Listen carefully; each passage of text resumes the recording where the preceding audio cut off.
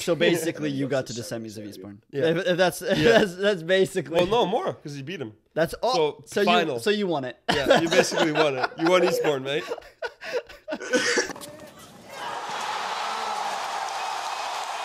Before I would like to talk about Eastbourne a little bit because you had a very big win. Yeah. Let's not. I mean, Look at that cheeky smile. He doesn't want to talk about it. He's gonna be red. I know you're looking at me like let's talk about it. Let's talk about it, please. So you beat. I mean, we're terrible with names, but Sunwoon Kwan, correct? You got it. Good job. Thank you, man. Thank you. I appreciate it. I try. Yeah. But ranked 77 in the world. So please, can we delve into that? I mean, what was it like playing? First of all, playing at an ATP 250. Second of all, beating someone who's ranked top 100. I mean, that is an absurd. And didn't he get to the semifinals? Like, didn't he get lucky loser or something like that? Bananas. So you beat him in qualies, then he got lucky loser. I beat him first round qualies. He was the number one seed in qualies. I played him first round, and because Eastbourne's the week before Wimbledon, and there was something weird about the French Open finishing later than normal. So anyway, some people pulled out of Eastbourne. So there were an abnormal amount of lucky losers. So he didn't even have to win a match, and he got a lucky loser in the main draw. And then he got to the semis. So basically, you got to the semis of Eastbourne. Yeah. If that's basically. Well, no more because you beat him. That's all. So final. So you won it. Yeah, you basically won it. You won Eastbourne, mate. Yeah. No, but then you also played some other. You played Duckworth, right, at Eastbourne? Duckworth, yeah, that was my second round qualies match. So what was it like playing those top players? Like, because that was the very start of your your transition to pro, and I mean you went right for it. I mean that's throwing someone into the fire if I've ever seen it. You know what I mean? Like that's really like going from 0 to 100, and so what was it like kind of stepping on, beating someone who's top 100, and then playing people like Duckworth, people who are well established, like top players. What was that experience like? Were you nervous? Was it So I got a very late call about the Nottingham Challenger, which was the first grass court event of the year. I played Troisky there, Victor Troisky. He's just retired now. This was like his last kind of run. I played decent. This was This is the match I was talking about, where I was very up and down, and a bit like I was at college, very high intensity, and I wasn't able to keep that through the whole match. But what was very encouraging was I was playing very well and playing more than good enough to beat him, which gave me a lot of confidence. I think I was a breakup. I maybe had a set point in the first set. So I lost that match. I think it might have been 5 and something or 6 and something. Maybe 7-6, 6-1. 2. Sorry. 7-6, 6-1. Yeah. Was it 7-6, Yeah. 6-1? It was tight. Okay. I think We know our Alastair. Yeah, we do our research, mate. So yeah, I think.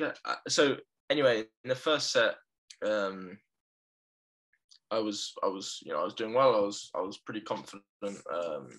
So then, the rest of that week, I was there training with I don't know if you the couple of other guys like Bemelmans and Borna Gojo and people like that, ranked around 100 or so, and yeah, I was just kind of taking it all in, really, understanding where my level was, kind of putting myself, obviously I hadn't played at that level really, just putting myself kind of against them and seeing what came out, really. And the following week I went to Queen's to play doubles.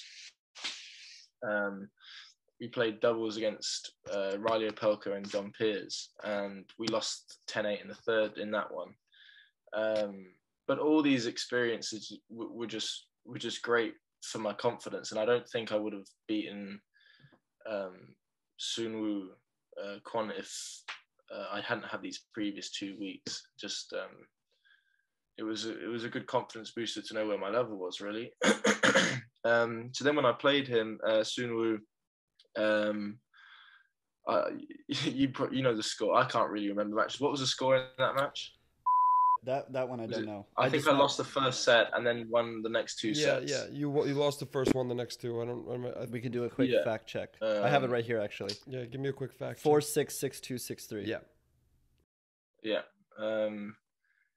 And in the first set, I think he was playing very well, and I think I played one loose service game, which is often the case on grass. And I think my game suits grass quite well, so I come to the net well, and so I just kept going really, and he really didn't like my slice. I remembered has quite a flat backhand, so I actually played Sunwoo Kwon 2 years ago at the Surbiton Challenger, so I kind of had a vague idea of how he played like him. But I watched a lot of videos of him before that match, obviously, and it was great. Yeah, I mean, I was it 6-3 in the third set? Yeah. 6-3. Yeah.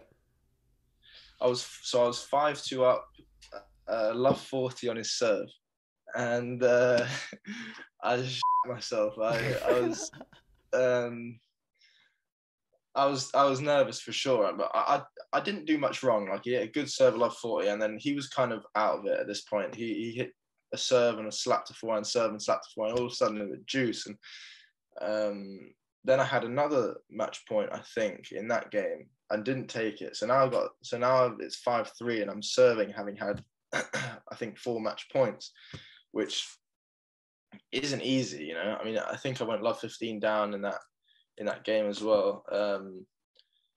So yeah, I did well to steady the boat there and come through that, holding my nerve. But yeah, I mean, then I played Duckworth, and then I think I lost 4 and 6.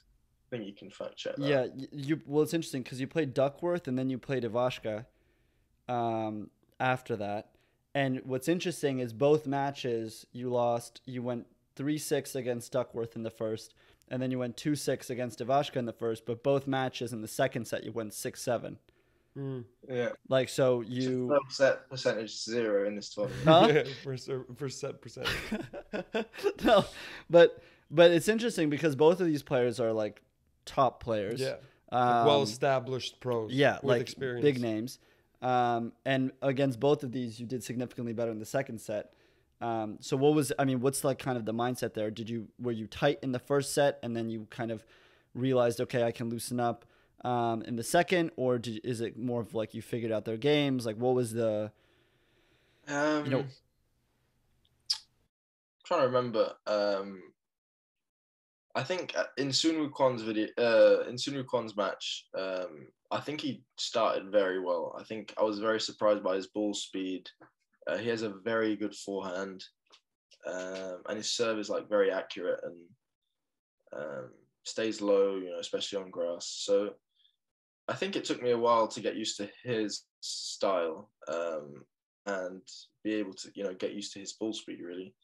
And then I managed to slow the pace down on my slice, which, as I said earlier, I don't think he liked. With Duckworth, I remember not serving well at all. I would serve very patchy. In a lot of my matches at the time, it's something I've been working on a lot recently. Just the rhythm just kind of went away from me. I remember in a couple of service games, and all of a sudden that's a set. He's got a great serve, Duckworth. So it's difficult to break him. But I think I did late in the second. I'm not sure though. But yeah, in that match, I mean, at that level, it's just the smallest of margins, isn't it? Really, especially on grass. So. Yeah, as I say, just a loose service game in the first, and then battled hard, and in the second, I managed to get it to a tiebreak, and then I remember I missed a couple of balls by an inch or so, and that's it really. I mean, that's all that's in it, which again gives me confidence because I realize that I'm able to compete and beat these guys, albeit on grass. I think things are a lot more not up to chance, but it's a bit of a leveler grass, when people haven't played on it all year round, and all of a sudden there's a couple of tournaments on it. But Ivashka, I remember I started horrendously. My head wasn't in a good place. It had been raining a lot in Eastbourne, and we were put on a practice court to play, and you couldn't stand up. Like it was like muddy, and we were playing on it. I should have dealt with that better. I don't think he was dealing with it well either, but I dealt with it worse than him. And he's better than me, so that doesn't help either.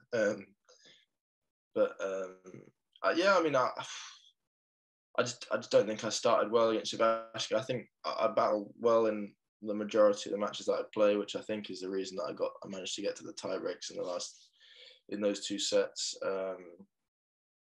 But just key things to take away from those things for me is that they're better than me, and I'll learn a lot from the experience and what they do well and stuff like that. But also that the margin's really, really, really fine, and that's where taking care of the little details will take you a long way, because of how fine the margins are.